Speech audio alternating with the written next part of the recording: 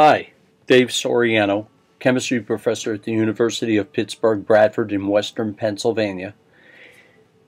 A brief overview of methanol production Syn-Gas technology.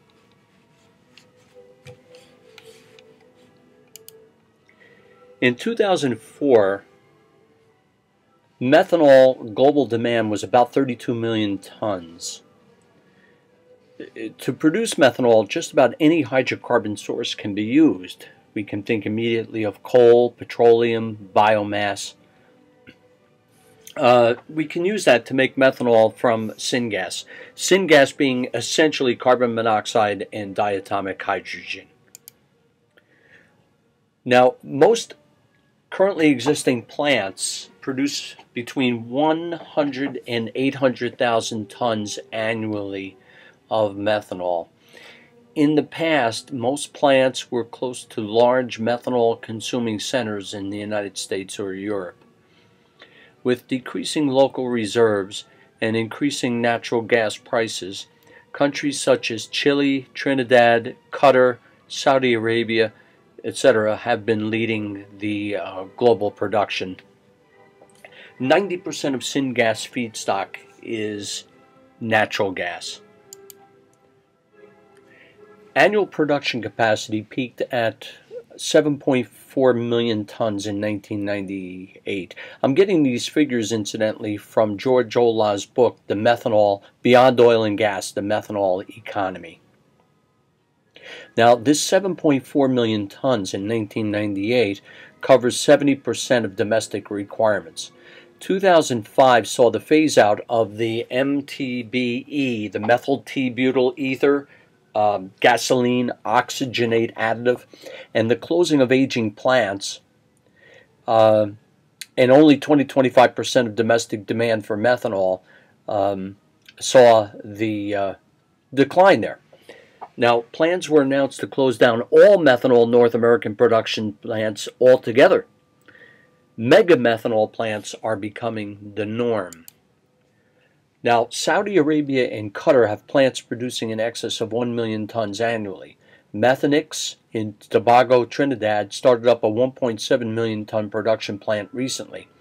Chile, Saudi Arabia, Iran, Malaysia, etc. expect to build more of these mega plants shortly. It will be interesting to see what takes place in the United States with the development of the Marcellus shale play in the northeastern United States, whether that natural gas will, a significant part of it will be converted into methanol via the Syn-Gas technology. Now, designs for plants producing in excess of 3.5 million tons are now offered by Sinitex, Lergy, and Haldor Topsoe, major methanol technology companies, firms developing these mega plants. The economy of scale of the modern and efficient syngas plants is expected to cheapen the price of methanol. Methanol as an alternative fuel and petrochemical feedstock can now be considered. New methods for the direct oxidative conversion of natural gas to methanol without using the Syn-Gas process and hydrogenative conversion of CO2 are essential in the methanol economy. Here we see in this diagram methanol production capacity worldwide as recently as 2004. And we can see that the range of production in various parts of the world. Incidentally, here, this is the North America with Mexico, Canada, and the United States. It'd be interesting to see, as I mentioned, if this expanded production of methanol occurs with the natural gas Marcellus play. Now, here's the historical global demand for methanol. It's certainly not declining, and I personally would expect this to grow significantly in the next 15 to 20 years. Currently, 600 million plus private cars and 200 million light-heavy trucks exist worldwide.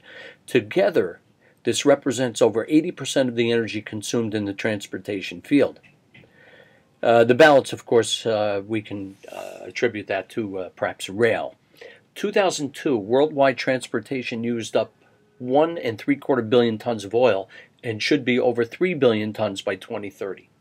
Now, methanol has about one-half the energy that the same volume of gasoline has, but if you were to ask a petroleum or chemical engineer, would they be able to handle production of methanol? Would they be able to store it, transport it?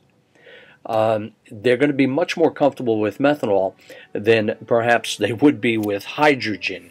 If we were to compare the methanol versus hydrogen economies, I think that most of the engineers that are in school right now or just out of school would be able to adapt quickly to methanol technology.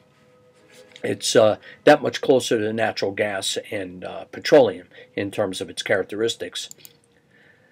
Now, replacing only 10% of our current energy needs for transportation with methanol would require 11 times the current world production, and that's replacing only 10%.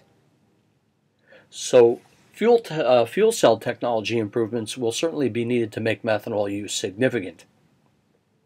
Although conventional natural gas reserves are currently the preferred feedstock for Syn-Gas produced methanol, unconventional gas resources such as coal bed, methane, tight sand gas, and vast methane hydrate resources should be kept in mind. Coal at present is the next best alternative to Syn-Gas produced methanol. The United States has large coal reserves, but mining and air pollution controls is a problem. I would imagine a problem that will not be circumvented ever. Considering climate change, coal produces more carbon dioxide than petroleum or natural gas. Biomass is cleaner, but it will be able to cover only a fraction of the energy needed. New and improved methanol technologies are surely needed and should be developed right now, and are being developed at this time in the private sector, in the colleges and universities in the United States. Now, methanol from fossil fuels.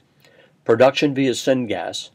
Syn-Gas is a mixture, ideally, of hydrogen, carbon monoxide, and there will be some CO2 there as well.